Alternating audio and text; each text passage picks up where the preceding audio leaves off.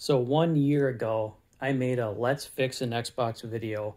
And in that video, I talked about some junk PS3s I wanted to go through. And now is the time to go through them. I know one of these just needs a new laser, which has already been supplied. Thank you very much. One needs a hard drive. Anyways, I'm kind of excited that this one still has the warranty sticker. I think maybe one of the other ones do. So I gotta go through these and see which one needs a laser, and the other two probably have the yellow light of death. So I'm gonna see what is what. First one I'm gonna look at is a little bit concerning. See if I can get that on camera. It looks like there's been some kind of fluids or liquids that have been in contact with it. This one has the warranty tag, which is great, but hopefully we are not dealing with a bunch of liquid damage. I'm just gonna go ahead and plug it in. Shouldn't need the HDMI cable just to see if it'll boot up. Wow. It didn't do the double beep. Usually when they have the yellow light of death, they'll beep beep twice when you power them up. That one's actually turned on. I think I'm gonna get an HDMI cable on it and see if it has image.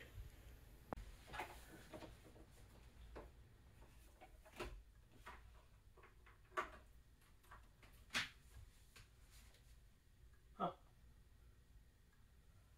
Well, I'll be. Cannot start the appropriate stored. Is the hard drive missing? Well, look at that though. We actually have video. We have life. I did not expect that one to work. Maybe this is the one that needs the laser. Let me get the hard drive situation sorted out here. So this is a CECH-L01 model, which came with the 80 gig. It is not the fully backwards compatible, not the hardware backwards compatible. I'm at the dusty in there. But it might do software emulation on the PS2 stuff. I think some of these FATs. Is this the right hard drive tray? I do not have the right hard drive tray. I have the right 80 gig hard drive, but I'll have to find the right little caddy. Be right back. All of my old PS3 hard drives have the same caddy holder. Not the right style for this. I am just going to take the caddy off and shove the hard drive in there and see what happens. I've never mixed and matched PS3 hard drives. Well, the data's still on it from the old hard drive, so I don't know if there's going to be conflicts, but find out. Hopefully, worst case scenario is it can just format and be happy there. It's in the socket. It's just kind of loosey-goosey. I put the tape on there so I can easily pull it back out. This is just for testing, so temporary. Plug it back in and see if it does anything. Man, that fan is noisy. It's got a bit of a growl to it. All right, hopefully we get something on the screen up here. Eventually. There we go. Ooh, connect the controller. Okay. Okay, connect the controller. Feel bad sticking that in such a dirty port. It's covered in dust in there. I'll do the cleaning later, but let's just see if this will do anything. Got a random controller that does connect. Okay, so I will have to go through the reformatting process on this before I can go any further. It's asking for version 4.84, which came out in 2019, so this PS3 must have been updated just like a year before I got my hands on it. It's formatting. You excited, kitty? Yeah, I thought so.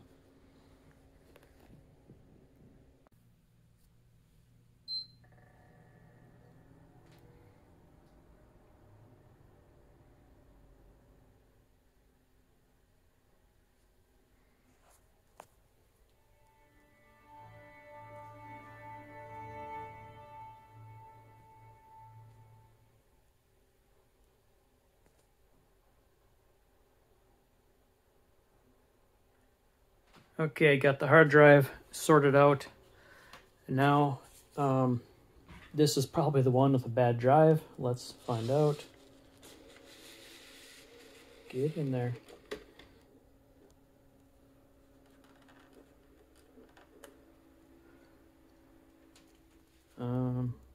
Wow.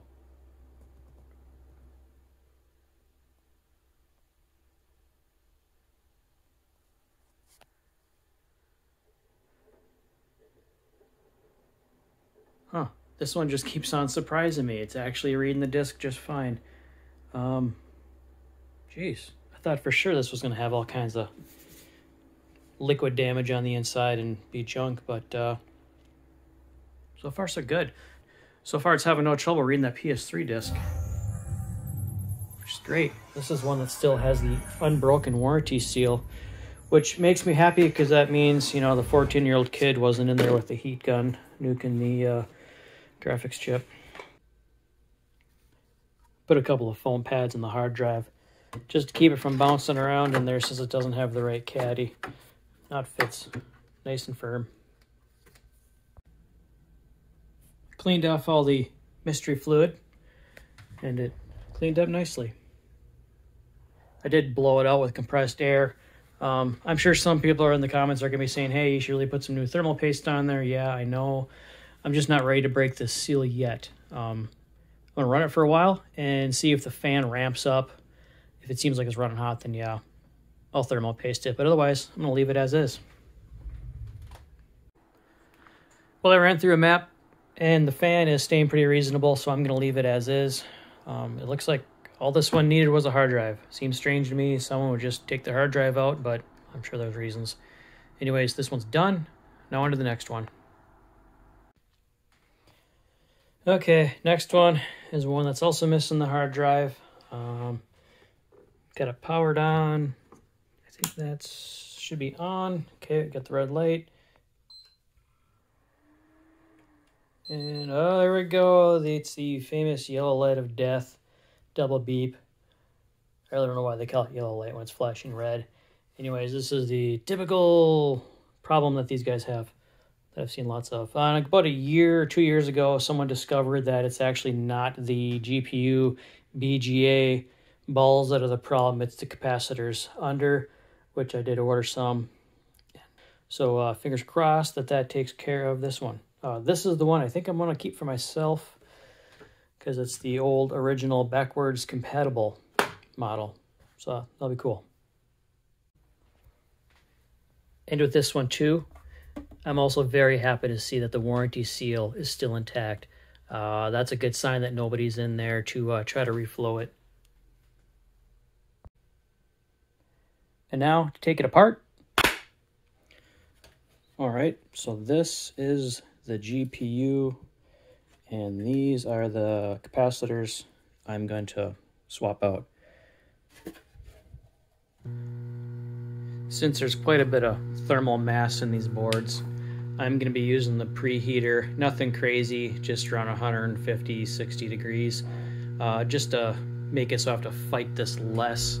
I'm just kind of getting everything warmed up, bringing it up to temp at a moderate rate, and hopefully I won't have to fight these guys too hard. There's just a lot of copper around those, so it just soaks up the heat.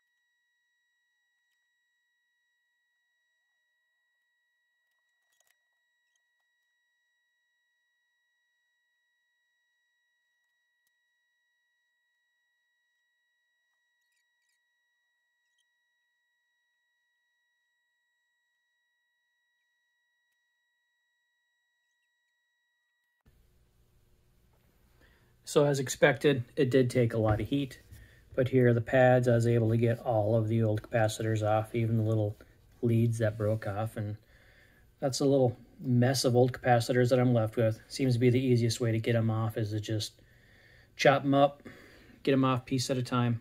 So the new capacitors are 470 microfarad tantalums. I'll give you the part number, although I ordered these like a year ago, so they might not have these in stock anymore. This is from Mouser. So yeah, since these are 470 and one of these old ones are 1200 each, so about 3 of these will replace one of the old ones.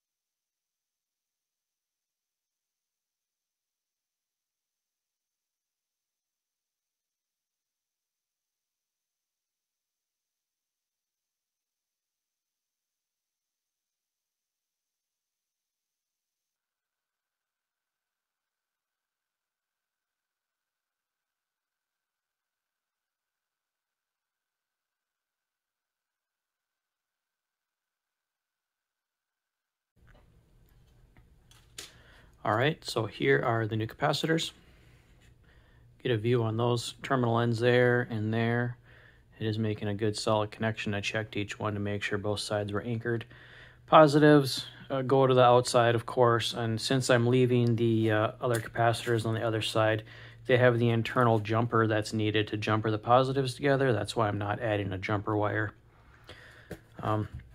Anyways, I'm just going to check this real quick to make sure I didn't cause a short with one of these leads touching both positive and negative. I was getting 1.7 ohms without the capacitor, so I should be somewhere in the ballpark of that. Yeah, 1.6, that's good. No short there, and then there should be no short on the top either. Yeah, good. No shorts, so it's safe to power up. And what I'll do is I'm just going to put this together enough to test it and hope that it will actually boot up this time without doing the double beep yellow light of death business. And if it does boot up, I think I'm going to go ahead and replace the CPU capacitors too, since they are the same brand, same model, at the same age. If these failed, these probably will fail soon too, so I might just go ahead and replace those. Well, I have everything hooked up except HDMI and a hard drive and the SD card reader. Hopefully it won't need any of that just to boot up. I don't think so. I just basically want to make sure it makes it a few seconds in before it double beeps. And if we get a green light, great. So we get the red light. It's got the standby. I'm at the power and hope that it works. It's staying green. Holy crap, it's booting up. That's all I needed was those caps. Here's the eject. Ooh, that don't sound good. There's something in there. Got a little, oh, yep. That's got a screwed up drive. I'll take that apart, but hey, it's booting up. That's wonderful. I think I'm gonna go ahead and replace those CPU caps. I got a free copy of something. Let's see what I got. Harry Potter. Oh, Colburn's. That's actually Albertville. Oh, it's not too far from here. Look at that. Someone lost their rental DVD in their Yellow Light of Death PS3. There are some cracks I noticed around here. That's a little strange. Right around the hub there. Looks like the data part's okay, so it'll probably still work. Yeah. You know, Colburn's doesn't even have DVDs anymore. They closed up that rental part of their store. Disc 1. Maybe I'm missing disc 2.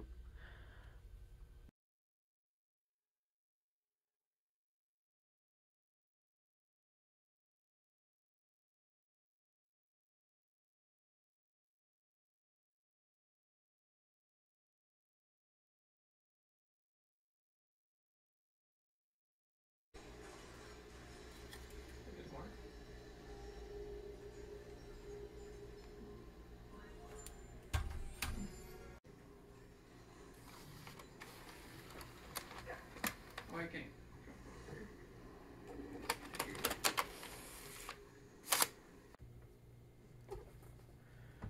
Kid A, you need to get out of the way. Gave this one a wipe down.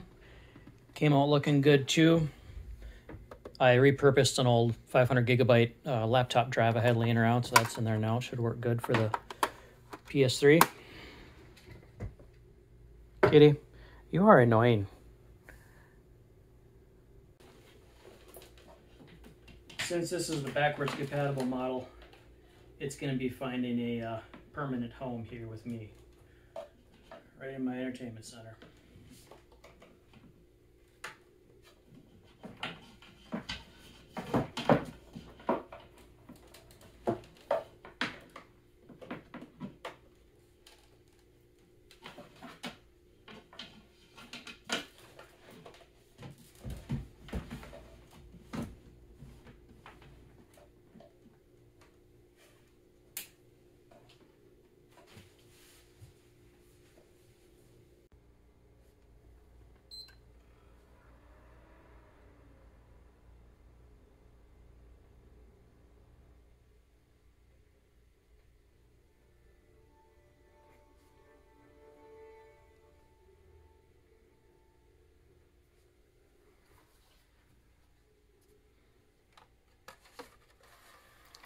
Not sure why the drive was acting funny earlier with the grindy noises. I just took it apart, took out the disc, and put it back together, and it seems to be working fine. So I guess I got lucky on that one. Hi again. And it should pop up with PS2.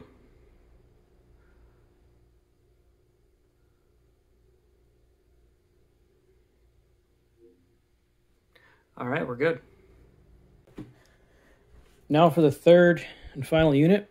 Oh, this one has the broken warranty seal. I'll check to see if it actually has a hard drive in there. A little dirty. Definitely used well for a few years. A little bit of something rattling around in there. I hope it isn't conductive. Anyways, I'm going to see if this one will boot up or if it's another yellow light of death unit. Okay, I have a red light and power.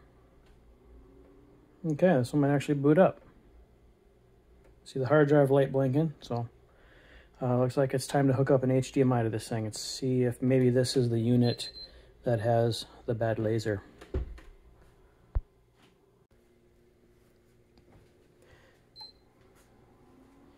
Let's see if this one has a video.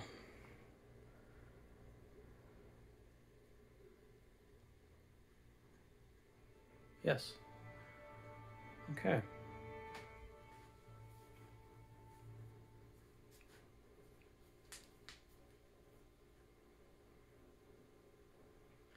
Yeah, looks like its hard drive and everything is intact and good.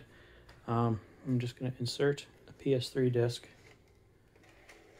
See how far it gets.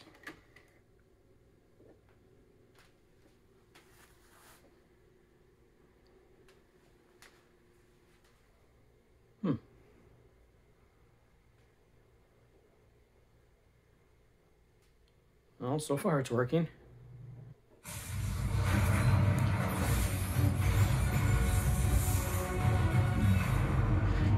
All right, I guess I'll sync up a controller and make sure that works. Well, so far I didn't have any trouble getting a controller to sync. PS3 game worked fine, and now I have a DVD in there. It's reading that fine, so I don't think there's any issues with the drive, but the fan is blowing pretty hard for just running a DVD, so there might be something going on with the thermal paste. So I think at this point I'm just going to tear it down, clean it out, put on some new paste, and see if that quiets the fan down. All right, let's see what the thermal paste looks like. Oh, actually doesn't look bad. Still, yeah, it's still kind of, well, okay, I guess that's not as moist. This one over the side over here, guys, a little bit of sticky tackiness to it. Yeah, but that's pretty dry. I think a smoker must have owned this PS3, because even after blowing it out with compressed air, it's still a little slimy in there.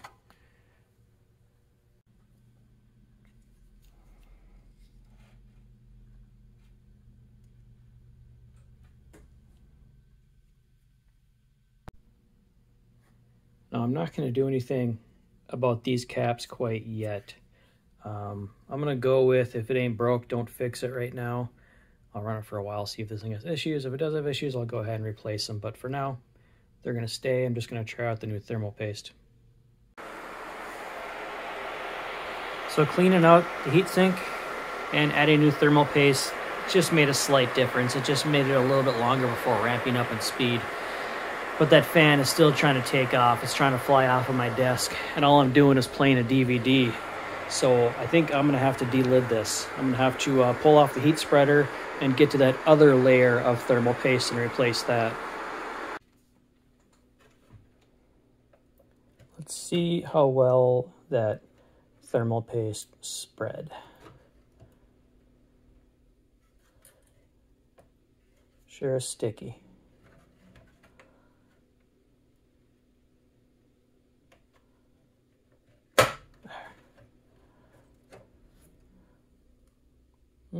Yeah, I did a pretty good job. I think I got maybe a little bare on the corner here, but that doesn't look like the cause of the problem. So here I have delidded both the CPU and GPU. I've already put the top lids back on the heatsink. This is a very nerve-wracking but necessary procedure, especially under the CPU. The thermal paste under the lid was just dried up, non-existent, so that would explain why it was getting hot, even though the thermal paste on top of the lid was fresh and new. The thermal paste under the lid is where the problem was at. So now it should be back to whisper quiet. And I did have a goof while I was delidding the CPU. I had to make my own tool to get under there and cut the glue, but I did nick 4 traces of which I'll have a close-up here. I was able to patch that back up, and this should be good to go now to reassemble.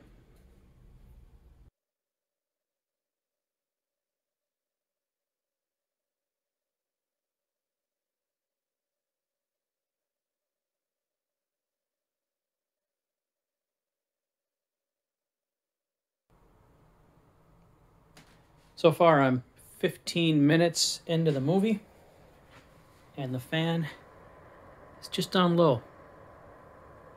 Can barely hear it. In fact, the DVD drive is about as loud as the fan. So that was the problem. It needed thermal compound just under the lid. I think I'm going to reassemble it and actually launch a game. The game, of course, is going to use more of the GPU. So let's try that. I've been gaming for a good 30-40 minutes. Still nice and quiet. It's working great. And I noticed the heat that is coming out of it is actually warm, whereas before with the old thermal paste, it was blowing harder but coming out just room temperature. So now it's actually working. It's actually pulling the heat out of the chip, which is great. So, just to recap, PS3 number 1 still has the warranty seal intact. This one just needed a hard drive. I got lucky on that one. Number 2, the backwards compatible beast. This needed the capacitors replaced. It had the yellow light of death. And number 3 needed to be delidded, or the heat spreader removed. And I am betting, speaking of the capacitors, I bet there has been a lot of PS3s that were sacrificed to hot gunning and hot airing unnecessarily to the GPU and cell processor. So if you have a PS3 and you find yourself having to reflow it multiple times because it only lasts a little while, well, you probably just need those capacitors replaced. I would use reflowing as a worst case last resort option. If I were to ever get a yellow light of death PS3 again, I would immediately just change out those caps and not even think about reflowing it unless it's absolutely necessary. I think that wraps up this video. Thank you all for watching, and we'll see you next time.